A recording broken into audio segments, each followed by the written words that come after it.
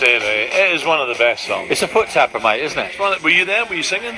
No. No, I wasn't there. What are you like? How many years ever What are was you that? like? I don't know. You sure you weren't there? No, I wasn't there. No, you were. You were. I wasn't. I'd probably clean you someone's boots somewhere along the line.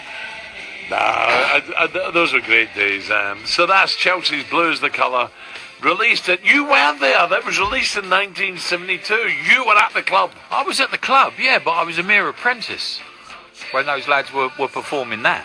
But no, they did well, didn't they? So and it still stays. It's stood the time of longevity, that one. So during our playing days, teams regularly released songs ahead of the cup finals. Yeah, didn't they did. Yeah. So Ray, I've got 4 tracks from the talkSPORT jukebox, and I want you to do. All I want you to do is name the side that recorded it. This should be easy peasy.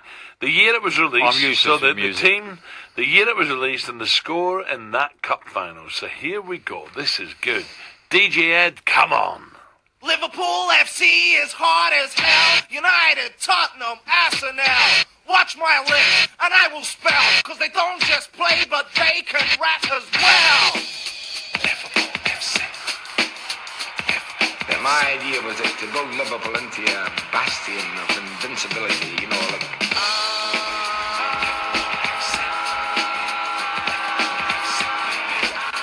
Napoleon had that idea. He would conquer the bloody world. Oh, that was at Wembley. Nicholas Anelka scored. It's in the 90s, yeah, 93. 98 it 98 was. Can you believe that? Yeah, I can see the game. I was actually there, mate. Nicholas Anelka scored. Right, next one. Come on, boys. Here we go, Ed. Come on. Ozzy's going to Wembley. His knees have gone all trembly. Come on, you Spurs. Come on, you Spurs. Ozzy's going to Wembley. His knees have gone all trembly. Come on, you Spurs. Come on, you Spurs. Come on, you Spurs. Ozzy's been out with me. He's on the train to Norwich, the wee numpty. Well, you put him on that train, did you? No, I put him on the station. He got on a Norwich train. He woke up in Norwich, that idiot. When was that? It was, oh, by the way, God, do I remember this? Oh, do I remember this? This was Coventry, was it not? No. We lost in the semi-final when the first ever semi-final didn't go to replay. Well, this is definitely after 78 because they joined after the Argentinian World Cup. So my dearest club, we lost in the semi to their opponents. Did you now? Paul Power. Man City, yeah. Villa Park. 81. Yeah, 1981, spot on. Anyway, Tottenham won, City won. Tottenham won 3-2 in the replay. Yeah. Okay, one final one. Come on.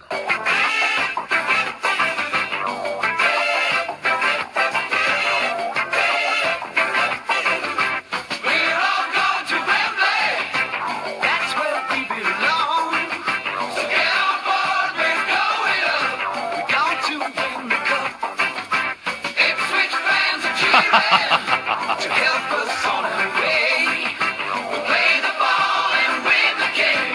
It's going to be our day. Ipswich, Ipswich, kick that ball. Won't you get that goal for me? That's right. Gimme, gimme, Ipswich Town, gonna make some history. So who did we beat in the final? It was Ipswich. Geddes down the right, crosses the ball. It's cleared now. Roger Osborne, boss, get in there. The Arsenal, wasn't it? The Arsenal. Willie Young stuck his foot out to Roger, boom. Next morning, 6 o'clock, Brazil, on his way to New York City. And what was you doing there? Playing for Detroit Express. Oh, was you? Straight off, was it? Against the Cosmos. Okay. Got there at half-time, late again. And, unbelievable. A great story. Saturday night, we're all celebrating. We're trying to. Eric Gates, right? Gatesy, there was only one sub in those days, right? Yeah. He's miserable the best of times, Gatesy. Oh, miserable as sin. But he thought he was going to be sub, but Mickey Lambert was sub. So I said to him halfway through the night, everyone's celebrating because they won the cup. Yeah. Bobby was in great form.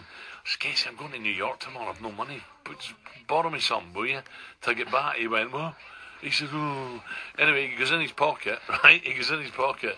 And he has 220 quid. He said, that's all I've got, 40 quid. I said, that'll do. I've no money, thank you.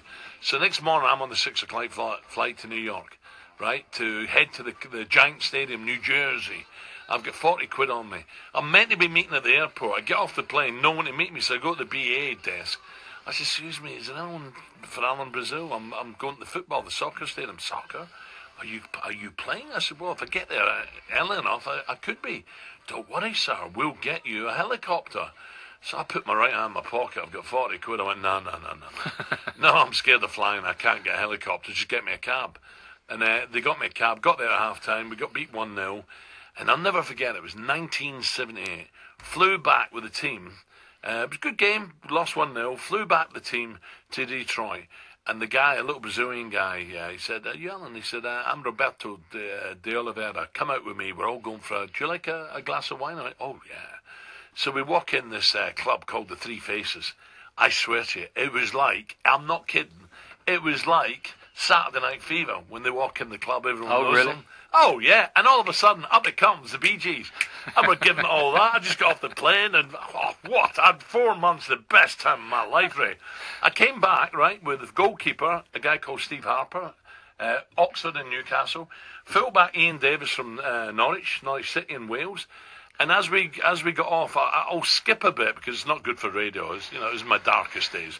But as we got to Heathrow Airport, they were talking about how much they'd made, how much they'd saved. One of them had $27,000. The other one had $31,000. Back in 78. Yes, they're going to build a conservatory, get the dad a car. And they looked at me and said, what have you got? And I went in my pocket. I had $80. I had Gatesy's 40 quid. Best 4 months of my life. 8-18.